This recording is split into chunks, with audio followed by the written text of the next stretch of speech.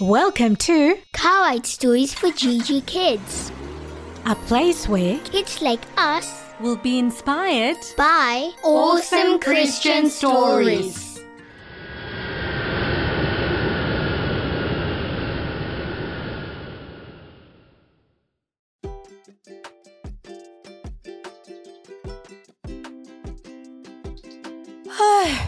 I'm exhausted. I can barely move. my whole body hurts. I've been working so hard. No, for the last few weeks, we have been working really hard with Auntie Nena and all the other volunteers. Yes, and it's been great. But I think we're ready for a break. Thank you, girls, for helping me. You've been working so hard. We all deserved a big break. Thank you for inviting us, Auntie Nena. And I did get really cool photos too. You know, girls, Jesus loved kind children, and He loved us so much. And you both been so kind to help me and others. Hola, GIGI Kids! Hi, boys and girls. Do you know what bula means? It means hello in Fijian. Because, Auntie Nena, where are we? We are in Fiji. That's right. We are in Fiji. It is so beautiful here, and we have been helping Auntie Nena build the local hospital so they can get more patients in. We've been doing mission work. It's been really hard. And today we're going to relax. We are going to be in a treehouse. We have also eaten delicious food and also seen some really interesting animals. Poppy, can you think of the native animal I am thinking about? Ooh, give me some clues. We can play a game. Great thinking. Okay, boys and girls, can you guess along with Poppy which animal this is? Okay, clue number 1.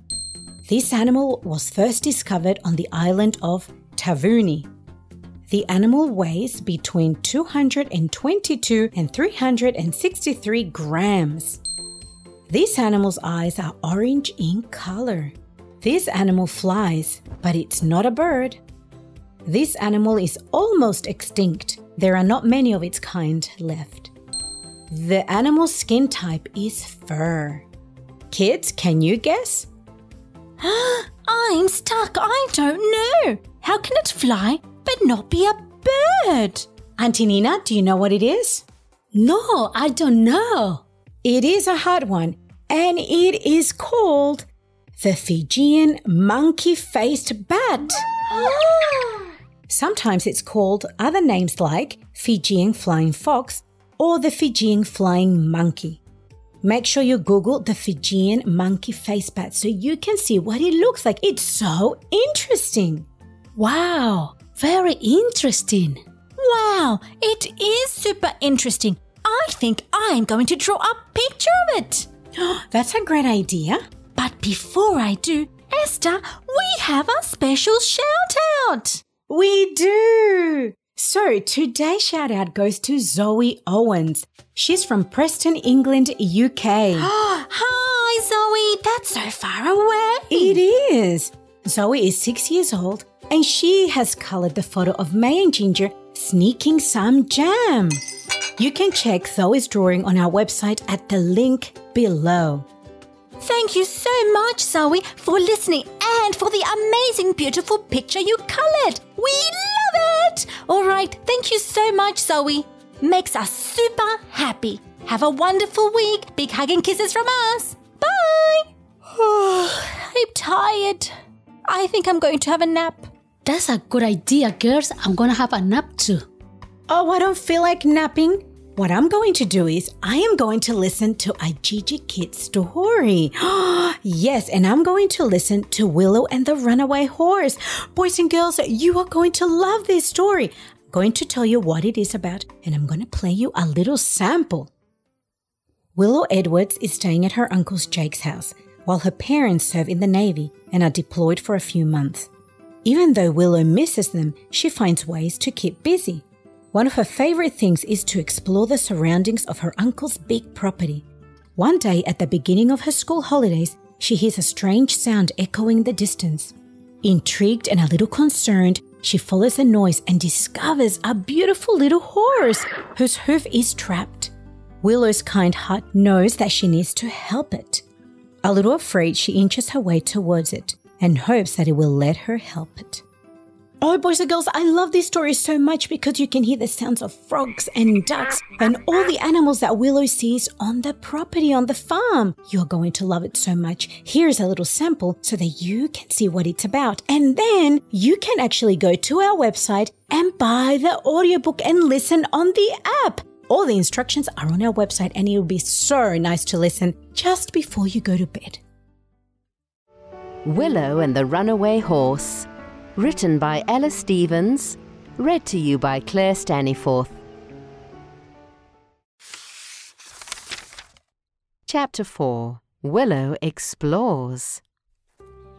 Willow walked past Mr. Henson in the garden and rounded the corner past the large library window where she could see Mrs. Miller cleaning and her Uncle Jake on the telephone. It must have been early if her uncle was still home. She walked over to the large window, knocked on the glass and waved at them both. Her uncle smiled and waved back. Mrs. Miller walked over to open the window. "Have fun today, Willow, and don't go too far and get lost. Stay where you can see the house, all right?" "I will," Willow promised. "Have fun, my little Ginger, Willow," Uncle Jake whispered as he covered the telephone. Willow laughed at his pet name for her and set off for the day. She had a lot of ground to cover and thought to start down by the small creek where she always found interesting rocks to collect. Finding a shady spot under a tree, Willow sat down and took her journal out of her backpack. Day 1, she wrote at the top of the crisp white page, then began to explore around the creek. She made notes of all the things she could see and smell, hear and feel. She also took her shoes and socks off and sat on a large rock by the creek, letting her feet soak in the cool water. She sat still, looking around at what creatures she could find. She smiled when a dragonfly flew past.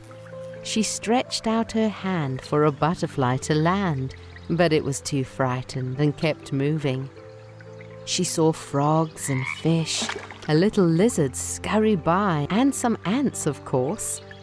Ants were always everywhere, and she enjoyed studying them to see what interesting things they carried on their backs.